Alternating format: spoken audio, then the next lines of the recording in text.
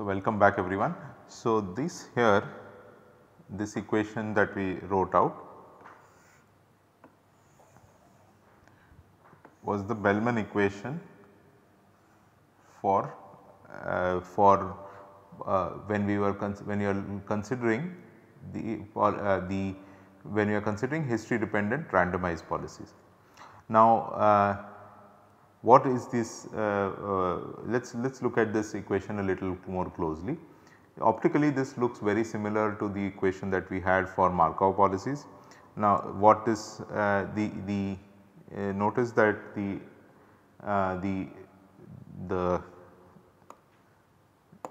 notice that here once again the equation asks us to find these functions for every value of the argument. So, in particular we need to compute this function jt of ht for every possible history ht by doing this optimization here on the right hand side. We again have the terminal condition where Jn of Hn is defined to be Rn of Sn for all Hn, where Rn was the terminal reward.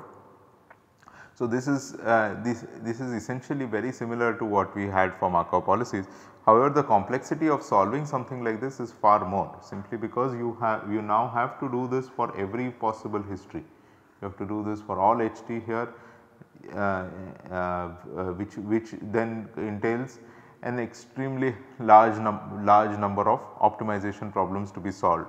So, you need to do this for each and every possible history that could be realized in the problem. So, what we will do now is actually use this particular equation and conclude from here that without loss of generality one can actually work with only Markov policies, and the way to do that would be we would do that is by showing actually that this function here jt of ht is in fact not even a function of ht, it is a function only of st, only of the current state st. So, in other words, although this equation asks us to write this for all possible histories, we will actually show that one does not need to do this for every possible history, it suffices to do it only for the current state, and that tells us everything that we need to know about the value function. And from there we basically conclude that therefore that the optimal policy can also be chosen as just to be a function of just the current state. One does not really need to know the entire history. Okay. So, this is the agenda for now for us. So, before I proceed, I want let's note down a few, let's make a few observations. See, note down we have several j's now that we have written out. So, first was this quantity j star, and we wrote it to be a function of S0. So, this is the optimal policy, or sorry, the optimal value function for the entire problem, for the MDP as a whole. Then we had a j pi, this is the value under a policy pi.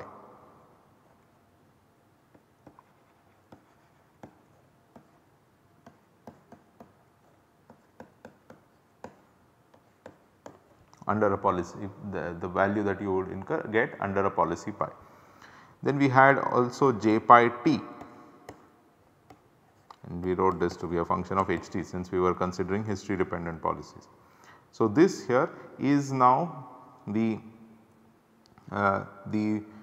value of the truncated problem.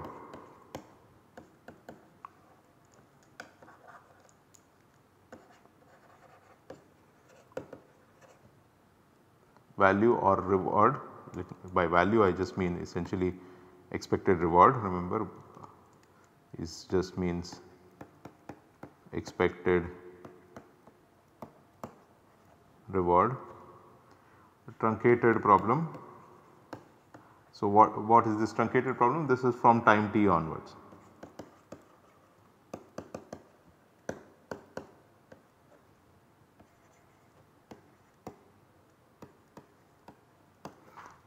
This is uh, uh, that is this particular quantity. Then there is J star T, and okay, sorry, this is from time t onwards under policy pi.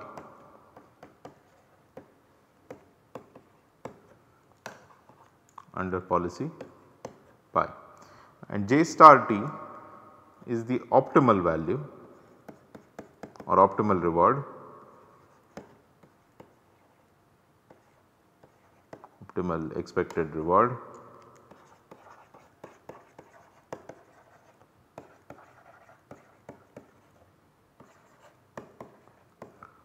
of the truncated problem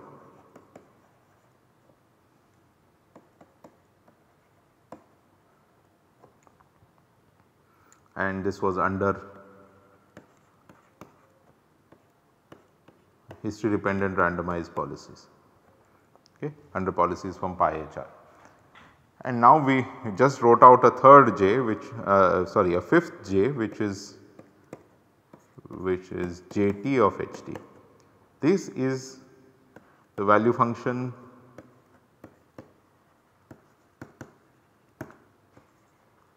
computed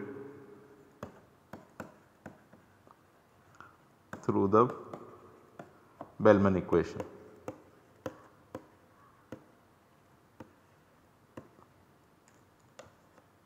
So, this is what we get when we write out the Bellman equation, right. So, that is Jt of Ht. So, what we get from the Bellman equation is has no star and no pi on it. J star T is the optimal reward that we would get of the truncated problem overall history dependent randomized policies. J pi T is that reward that we would get when we have a policy pi starting and we are looking at the truncated problem, and J pi without the index T is the expected reward under a policy pi, but for the entire problem, and J star is the expected reward for the optimal reward for the entire MDP, alright. So, now our main result is going to be that there is actually there is not much difference between some of these quantities. In particular, what we will show is that Jt of Ht is actually nothing but J star T of Ht. In other words, we will show that these two quantities here are equal, okay. So, and the way to observe this is actually by noting that when we are is again coming from the principle of optimality. So, the principle of optimality tells you that if you are optimal for if you are optimal for the entire problem, then you also are optimal for every sub problem that emerges. Then now I can apply this principle of optimality from any time onwards.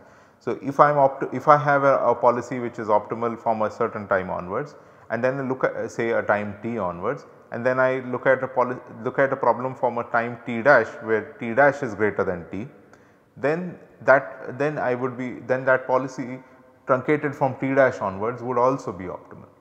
In other words, what this would mean is these functions which are being computed recursively here are actually what they are computing is the optimal reward, they are in fact computing the optimal reward, because after all at the terminal stage we have, when we are at the terminal stage, we have this is the optimal reward, and the optimal reward at the penultimate stage would be given through this equation, and then the one before that would be given by a similar equation, and so on. So, consequently it actually follows rather in a rather straightforward way that we have the following theorem. Suppose Jt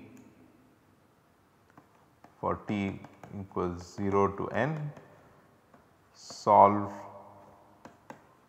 the Bellman equations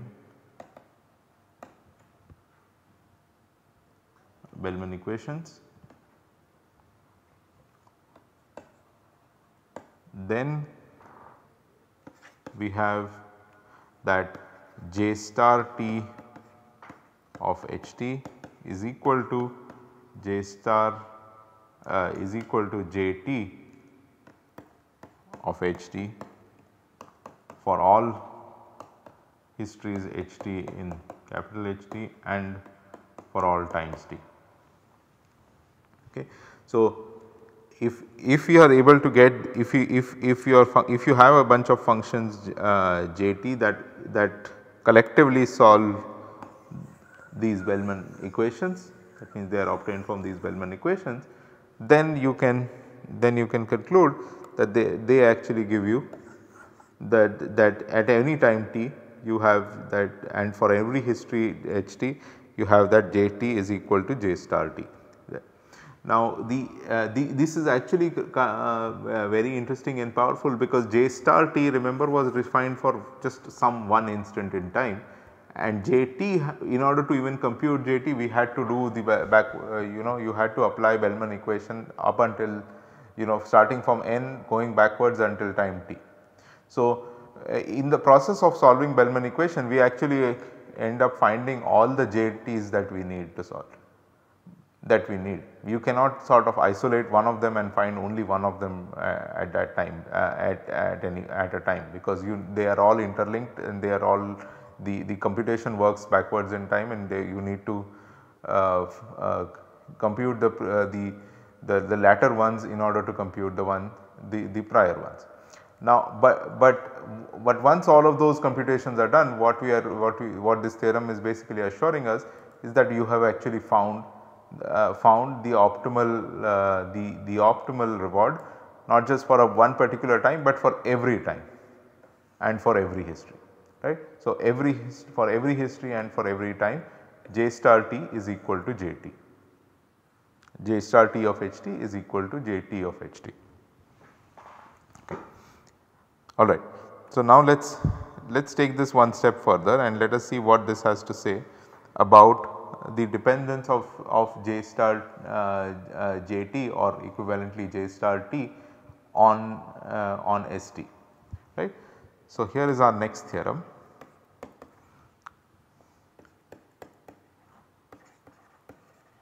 For each t from 0 to n, J star t of Ht depends on Ht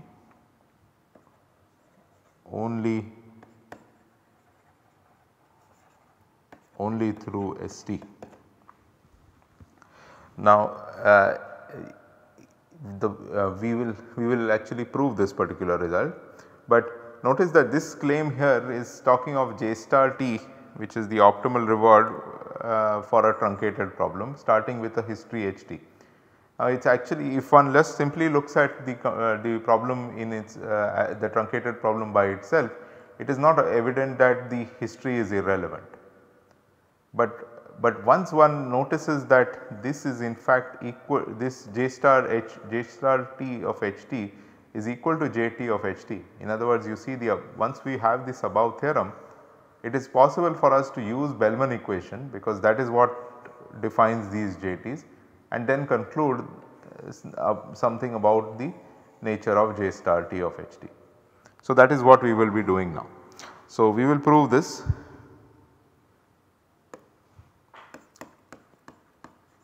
We will prove this by induction. The proof will be by induction.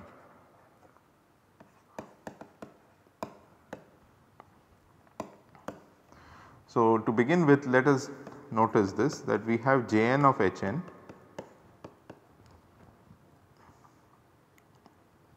which is equal to J star n of Hn, and that is equal to Rn of Sn, right. So, this is equal to the terminal reward. So, in other words, means Jn is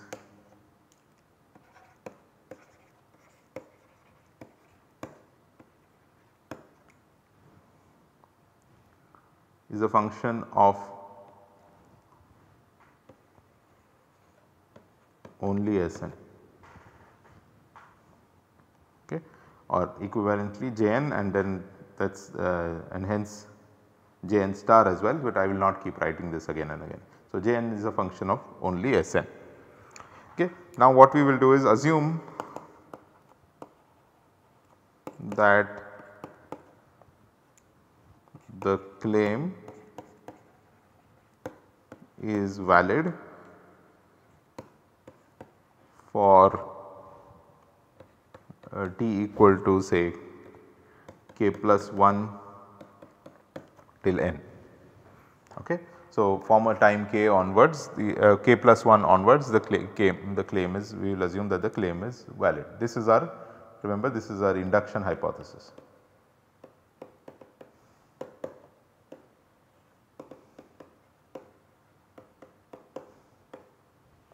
Okay. Now, based on that, let us ask the next question. Let us now do a calculation. So, now let us look at Jk star of Hk, that is equal to Jk of Hk, and that is equal to the maximum over A in Ask. So, this is, I am now using Bellman equation. So, Rk of Sk comma A plus J in S, probability of J given Sk comma A, and J star k plus 1, k plus 1 now has to be a function of H is in this. So, in place, okay, we can write, I can write actually J itself instead of writing J star. So, let us write J, and this is a function of Hk plus 1. Okay. Now, by notice that, so firstly notice that this here, so let us write notice that Hk plus 1 is actually nothing but Hk, A and J, that is what Hk plus 1 is. So, remember that, but also remember for by induction hypothesis,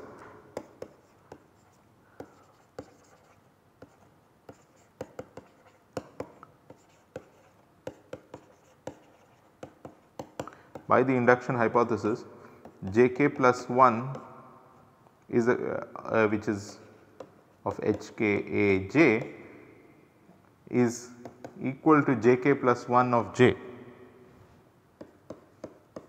And why is that? Well, that is because J here is the state at time k plus 1, the state at time k plus 1, right. So, therefore, this is actually Jk plus 1 of J, of small j. So, once I put, so this can now be substituted.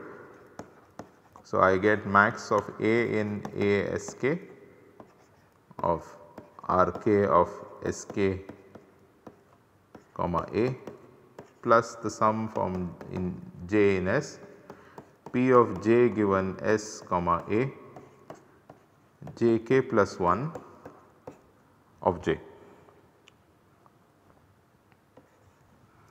Now, let us observe a few things about this. If you look at this, okay, I have made a small mistake here, this should be Sk, yeah, alright. So, now let us observe a few things about this. So, if you look at these terms here, let us see what what we have here. See, this here is depends on Sk, this here depends on Sk, this depends on Sk, alright. So, you have a dependence here on Sk, but you do not have any dependence on any part of the history prior to Sk. So, in other words, this here, this entire expression here is actually dependent on only is a function only of Sk. Okay. So, this here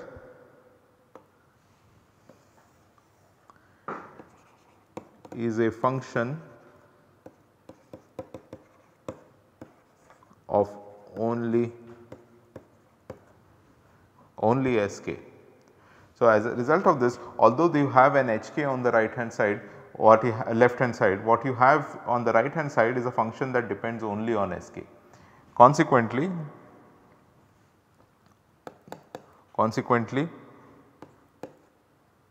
we have that Jk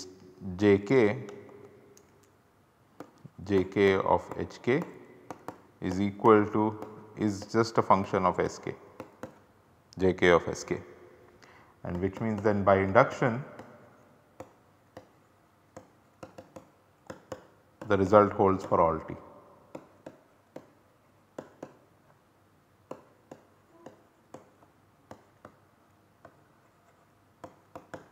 Okay. So, we have concluded that the value function at any time t, and hence also the optimal reward for any truncated problem from t onwards, all of these are a function of only the state at that time t. Okay. Now, as a result of this, we can also conclude another important thing. We see that when we are maximizing here, now the optimal, the right hand side here is a function of just the current the state at time k. And remember that from the Bellman equation, the policy that the policy is simply obtained by maximizing this quantity, maximizing this right hand side. The maximizing action here defines for you the policy. And because now when we first wrote out the Bellman equation here, there was a dependence on the history. Okay, there was a dependence here on the history, the Hk was present here in this problem. So, in general the policy would have been a function of Hk, but however we have now been able to reduce it to a function of just Sk. So, from here therefore, we also conclude that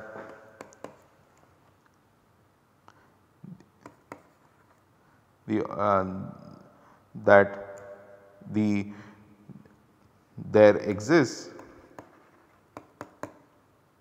that, okay, let me write it this way, we can also conclude that the action,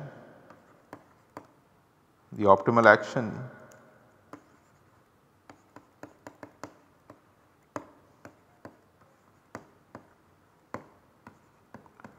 At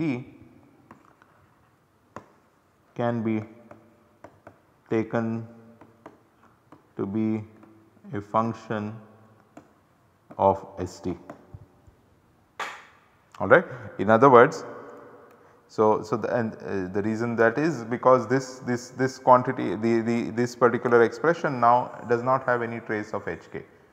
Okay. So, it only depends on Sk, therefore, the maximizing action also depends only on Sk.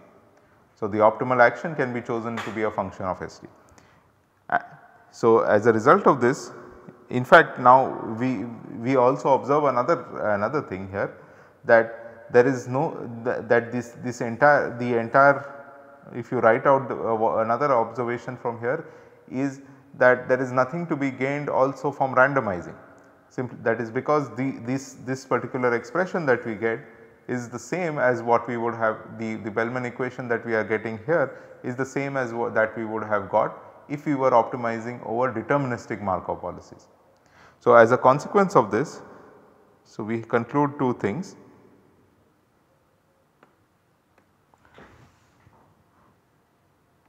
Hence, no benefit in randomization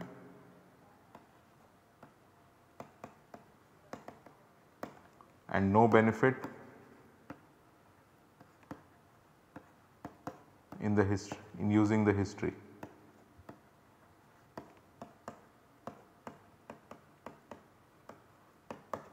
And in other words, this is our theorem, that there exists a deterministic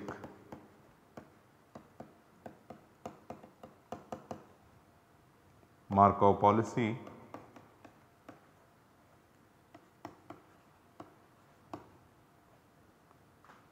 that is optimal. In other words, if you looked at this, if you look at the max of this over all policies that are Markov and deterministic, this is equal to the max of the same quantity over policies that are history dependent and randomized. So, this is therefore our justification for why one can work with only Markov policies. So, once the history is known to us, the state is also known to us, but the cost depends only on the state, and the probability, the transition probability also depends only on the state, and as a result knowing all this history is immaterial. So, what you only need to know is the current state. So, the optimal the optimal reward or the optimal cost that we incur is a function only of the state we are in. Okay. Now, this has become possible primarily because of the structure of the Bellman equation. That the Bellman equation allowed us, from the Bellman equation we were able to reduce everything to this sort of a structure in which only the state of the system appeared. Okay. So, this is the key the key structure that is being exploited in all of Markov decision theory, and therefore, all of Markov decision theory basically works with primarily works with Markov deterministic Markov policies. So, what we will see in the next class is that this kind of an extension, this kind of a result is not true once we assume that we do not know the state. Remember, so far knowing the history was also giving us knowledge of the state, but there can be problems in which knowing the history is not completely telling us what the state of the system is. Though that gives rise to a different and interesting class of problems called problems with imperfect information. So, we will start discussing those problems from the next class.